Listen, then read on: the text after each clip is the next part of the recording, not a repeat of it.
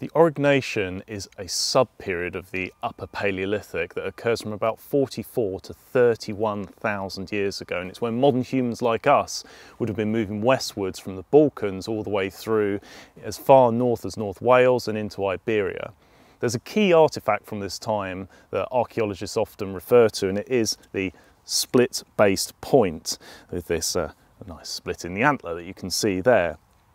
I was fascinated with these for my PhD thesis because they're quite unlike any other prehistoric artefact, and it's mainly for this split at the base. Were people using and making these because they saw an advantage in antler spears over stone that occurred before and after the Aurignacian? Stone is brittle and that allows me to actually flake it, and that brittleness is not great for projectiles that often have to hit surfaces, whereas antler, being a naturally resistant material to shock, is perfect for that. But I think there was something more to them than that, and I think it was actually in this split here. You can split stone, but once it's split through, that's it. You can't split it and maintain a notch to potentially facilitate a haft, which we know through previous experimental archaeology would be something like this, with a shortened shaft here. To answer this question a bit further, we have to look at the Aurignacian environment. And we know through looking at organic samples from central France dating to the Aurignacian, the average July temperature would have been about 5 degrees, so seriously cold in the winter months.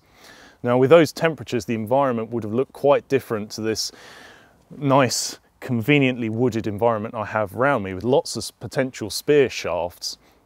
It really would have been an Arctic or boreal tundra with vast areas of steppe grassland, so not many trees, not much firewood to keep you warm, and certainly not many straight, bendy, flexible spear shafts around.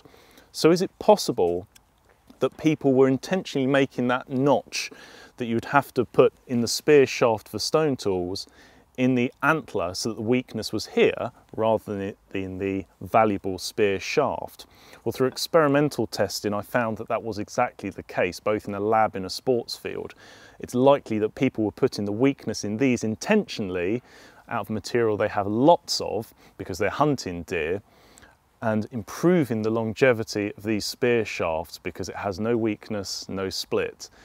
That level of material preservation, that cognition, is something we can't easily attribute to other parts of archaeology. It's just so hard to trace. But in the Aurignacian, we have tantalising evidence that these people were really carefully thinking about the raw materials around them. And that was what I found fascinating in my PhD research.